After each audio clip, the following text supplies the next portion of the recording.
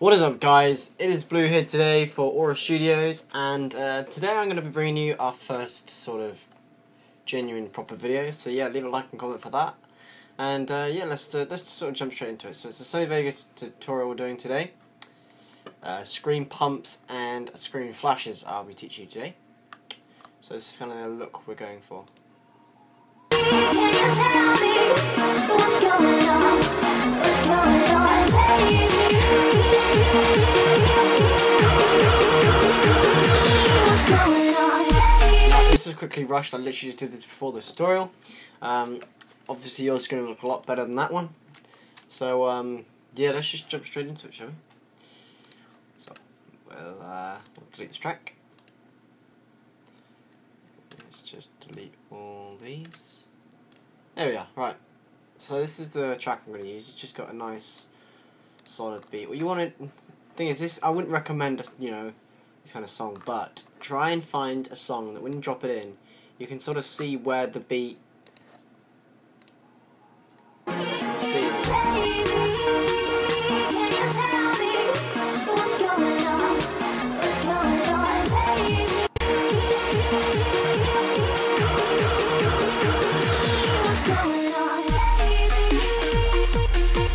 So here you can see where it changes, right? There's usually a pattern for the beat. So as you can see, look, this is going to be a boom. See? So yeah, you want to try and find one that you can easily find. You can easily find the bass and the drums and the beat you want to sync to. Really, you just want to be able to find where they peak and things, just so you can match it up perfectly. Right. Let's get this clip from Caesar.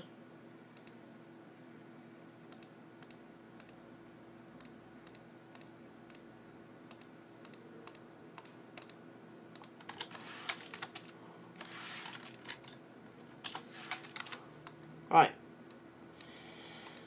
So first, what you want to do is obviously sync it. Sync it up where you want it to start. Obviously, I think I'm gonna start here. I think.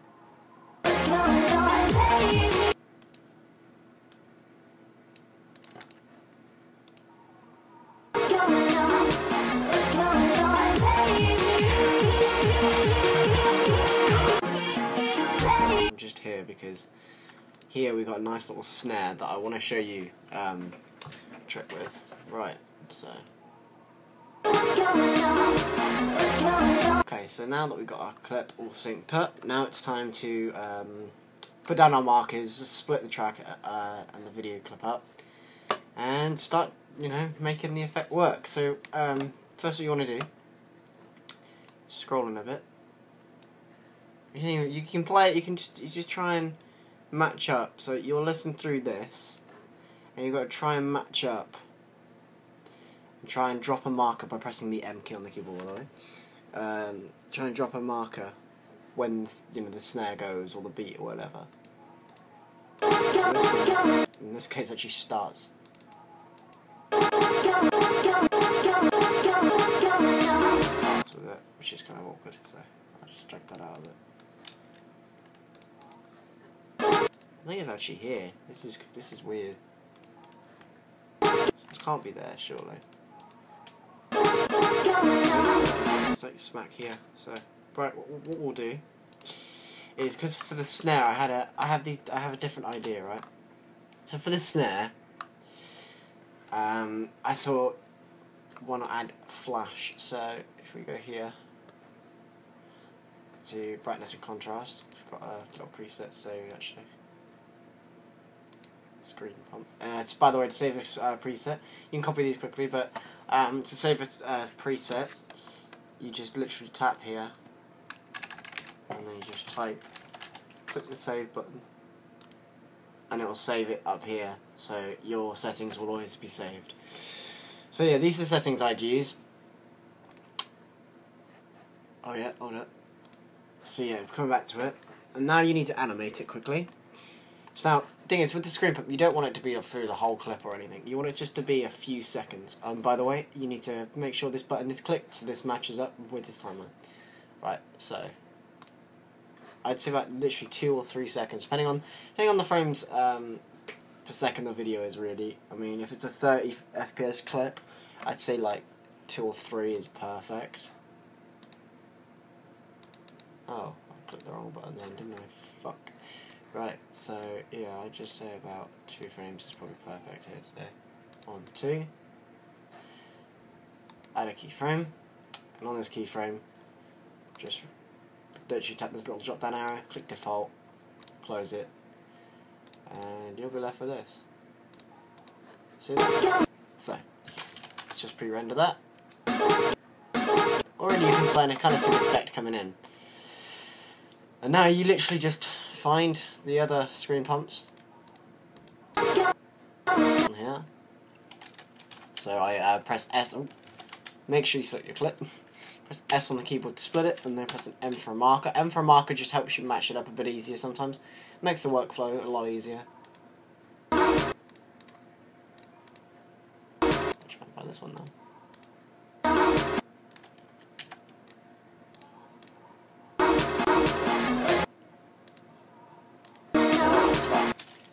So here we then go, well, what you can do, right, if you go to the first clip you did with the flash, you press Control and C or copy, make sure that your clips are split up, so they're all split up, go here and click Paste Event Attributes, and what it does is it pastes all the settings you had for this one and puts it in here. So now I'll flash on 3 of these clips. See that? Easy. I think there's one last one here.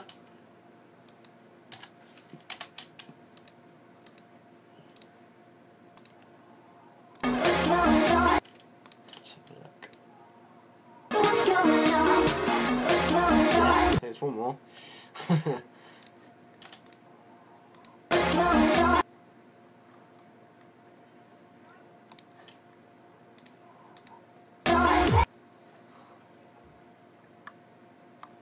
Just gonna set a marker here. Just gonna set a marker right there, and I'm going to. I mean, it's not exact on. That's what happens with the. If your clip isn't, you know, quite the right frames per second, sometimes you might get just slightly off. But honestly, the closer you are, the better. Just try and get as close as possible. I mean, it's not the end of the world. But anyway, oh shit, I don't want to do that. So I'm gonna leave a marker here, just because this is, as you can see, this is quite an obvious. This big one here, this is gonna be a. You can hear that. It's boom, boom. So yeah, right. Let's find this last screen pump. I can't find it. Right. Come on. I'm gonna just guess here. It looks obvious. It just looks bigger here. Yes, right.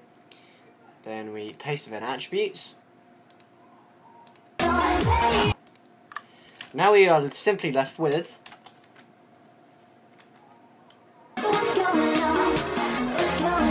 pretty basic flashes. I mean, you can do anything. You could use magic bullet looks. You could do anything. So when I say you can use magic bullet looks, instead of dropping down brightness, you could drop down a slightly brighter CC than the other clips.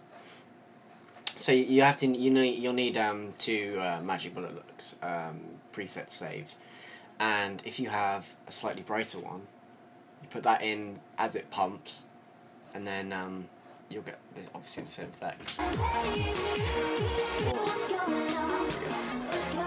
I know, right? The song's going. What's going on? I knew you know what's going on. Right, so let's go to the first. Closest we can get to the first boom here. First bass drop, or bass, or whatever you call it, snare. I don't know. I'm not clever. Okay, so what we do is we go into video event effects, and we go to pan and crop. which is, if you don't know, you can right click and click pan crop, or you can click the little screen here, and you just drag in like that as much as you want. I'm going to go a little crazy. I mean, you could do this again with any effect. You could do it with a vertigo bounce effect. You could do anything in that. I mean, that could look quite cool. Anyway, then we go. Oh shit! I'd say about literally a frame, just because it's literally. I mean, that's like the end of the snare, isn't it? Really. I'm just gonna call them snares, okay, guys. It's like the end of the snare, really. So let's just have a look at that. Yeah, I mean, you can't really see what's going on. Let me copy, and then let's go find the other one. Is that one there? See, there. This is an ideal song. Okay,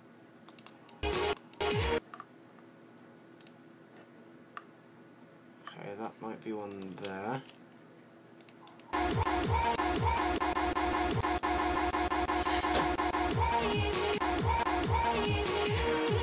I got them.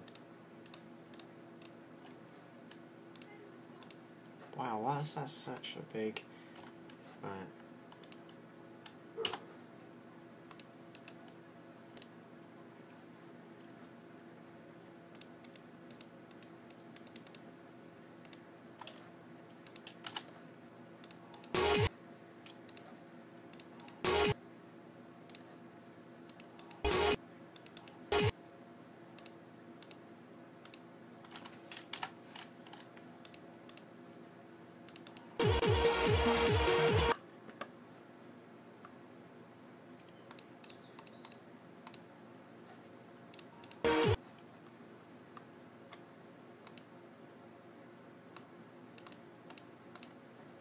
I'm just gonna rush this one, just for tutorial purposes. I'm just gonna rush this one.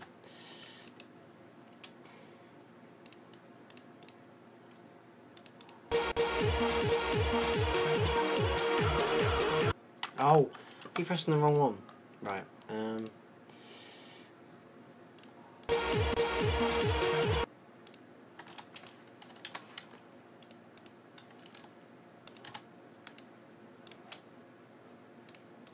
How's this looking? Okay, I've missed one.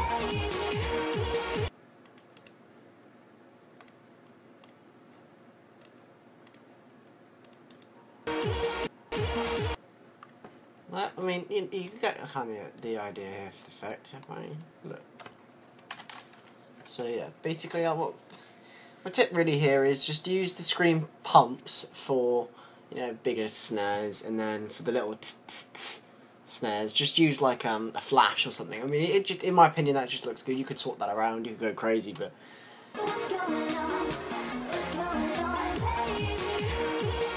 Yeah, I mean, you kind of see the effect we were going for there, but yeah. Thank you very much for watching, guys. I hope you stay tuned for the next tutorial. And yeah, subscribe, like, comment, share it around, whatever. And yeah, peace.